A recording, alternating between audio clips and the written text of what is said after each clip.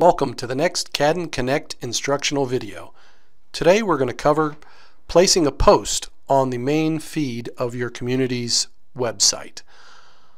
When you log in, right now we're seeing the view, Joe Homeowner, our imaginary demo homeowner, has logged in and we're at the main feed. So someone has posted here. If you'd like to make a post similar to this, you can click on Add Post right here. What comes up is a series of options. Now this may vary depending on what your community has added here.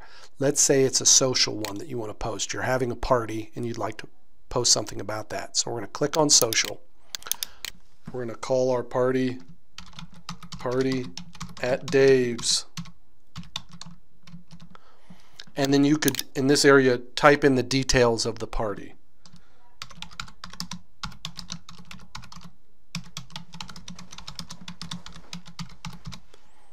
If you had a photo to upload, you could do that right here. You see choose file. Now in this case I've already downloaded a photo I want to use. I've placed it on the desktop of my computer. I'm going to go choose file.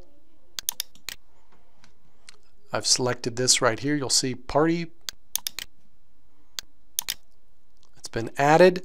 For all posts you do need to click on the agreement of the terms of use. So I'm going to click that and then I'm going to submit.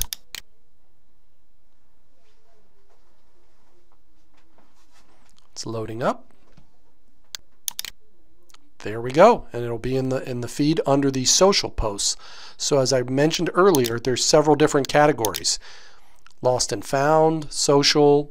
In this case, our demo community has several clubs. If you are a member of the bike club, you could go to that, create a post about an upcoming event for your bike club, or if you are a member of the book club, same idea for an upcoming event or maybe a meeting that your club is having, and that can be posted. So that is a quick overview on how to do a post. If you have any more questions, please contact your community manager at 297-0797, area code 520. Thanks.